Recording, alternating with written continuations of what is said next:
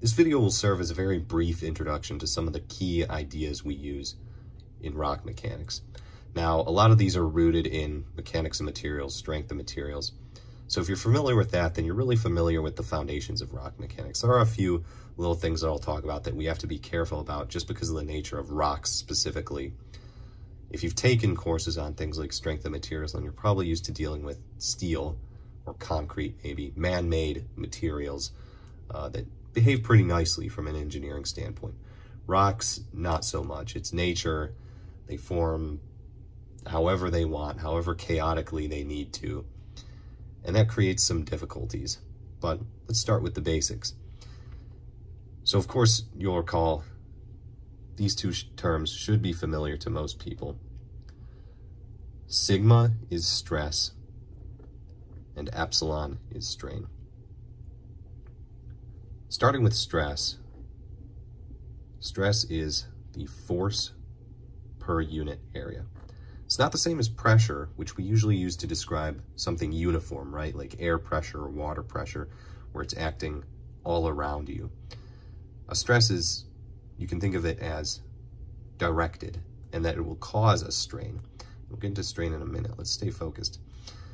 Engineering stress, you might hear the term, is force per unit area, but you might give it this little subscript, A0, which is to say the original cross-sectional area. Because of course, as you load a material, even a rock, it's going to deform. Now, I'll talk about this briefly because it is something that makes rocks unique, is the stress-strain curve for a rock. If you know anything about material science, you'll know that metals generally have an elastoplastic region on the, let me label this, the stress-strain curve, right? That's where it's linearly elastic, we'll say. And then it gets to a point where it starts to what we call strain harden. And then it gets to some point, we call that the ultimate stress or the tensile stress. And then within this region, it starts necking. Deformation becomes no longer uniform, and then it breaks. Rocks are a bit different. Because rocks are composed of minerals, and minerals have a lot of both ionic and covalent bonds within them, rocks behave a lot more like ceramics. So you'll get a more defined elastoplastic region, and then you'll get a very, sometimes imperceptible region where we might say the metal is beginning to yield. So for all practical purposes, we would say that the yield stress of a rock is the same as the ultimate stress or the fracture stress. And that's of course where it breaks, which is something we always got to be looking out for. That's usually what we don't want in practice. If we're trying to create some sort of underground excavation, we don't want the rocks around us to be breaking down and trapping people or killing people in there. But let's move on to strain. This is epsilon. Strain, and I think it's good to start with a picture to kind of visualize this. So in rock mechanics, most of the test specimens we work with are these cylinders. And let's say it's in compression. We're applying some load there, some force that is being distributed across this circular cross-sectional area on the base of the cylinder, which of course is going to give us a stress. We'll just call that sigma. And then of course you know that over time, oh, that was probably bad, that cylinder is going to kind of compress. Makes sense. You apply a compressive force, that cylinder is going to shrink a little bit. And if I kind of draw my little lines here, then we'll have these two little lengths here, right? And let's say that these two lengths, let's say it deformed evenly. So we might call both of these 1/2 delta. For a total compression, that is a change in length of the specimen equal to delta. That's a lowercase delta.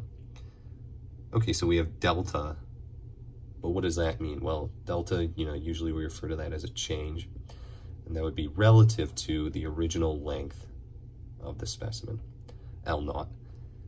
Once again, in material science or mechanics of materials, you'll frequently refer to that as the gauge length. for something like a metal. Rocks, it sounds weird saying that they have a gauge length, so just think of it as the initial unloaded length of the specimen, right?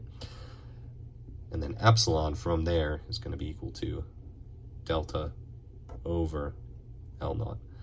So you can think of it as the change in length divided by the original length.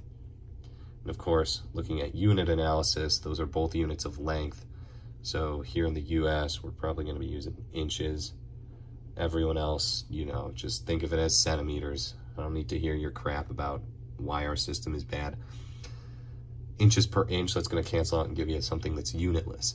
So you can really think of strain as a percentage, right? A percent change in the length of the material you're dealing with. And again, we have engineering strain to refer to specifically length naught, because if you think of it in terms of something that's time dependent, then it gets a lot more hairy in terms of looking at how it changes over time. With engineering stress and strain, you get these pretty clean stress strain curves that we can easily label things on. So those are the foundations, and in future videos we'll get into things like the Young's modulus and the Poisson's ratio. But these are the very two most basic things you gotta understand when you're going into rock mechanics.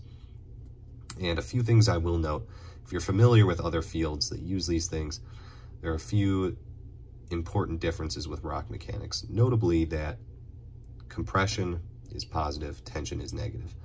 In things like civil engineering, because you're mostly dealing with things like steel, which have their tensile strengths, and a lot of times they're in tension when they're in buildings, it's useful to think of tension as positive, and the strain would therefore be expanding, right? So it's positive as well. But in rock mechanics, because we're dealing with in situ rock masses in the earth, those are bearing the weight of some rock above them. So a lot of times they're being compressed. So we say that compression is positive, tension is negative. It seems like a trivial difference, and for the most part it is, right? Humans came up with it. Does it really matter what's positive and negative? No.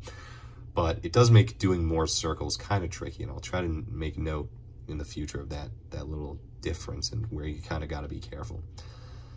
Another thing in rock mechanics that makes it tricky to think about: in material science, we have slip systems within crystals, right? If you've got some sort of crystal system here, pretend this is cubic, I guess, then you might be familiar with slip planes. I don't know any off the top of my head. Well, you might have the 1-1-1 plane. You might say, oh, that could be a slip plane, right? Well, in rock masses, there are a whole bunch of those, only instead of on the microscopic scale, they're quite macro. You know, in any given specimen, or pretend this isn't just a cylindrical specimen, pretend it's an in situ rock mass, you could have a whole bunch of little discontinuities or joints or fractures, and those can do a whole bunch of things to the behavior, right? They could fill with water and change the amount of stress it can handle. They could be void spaces, and the compression actually allows those to close before they start feeling the stress completely. It can do some interesting things to them, and a lot of times what we're looking for when we're designing around these is how is it going to impact the strength of the rock. And a lot of times they are the determining factors in whether or not your rock mass is going to fail or not. So I hope that gives you a little bit of an idea of what distinguishes the field. In the future, we'll get into some of the more, we'll dive deeper into the basics, and then hopefully be able to get to some of the more rock-specific applications, the engineering applications you run into with them specifically.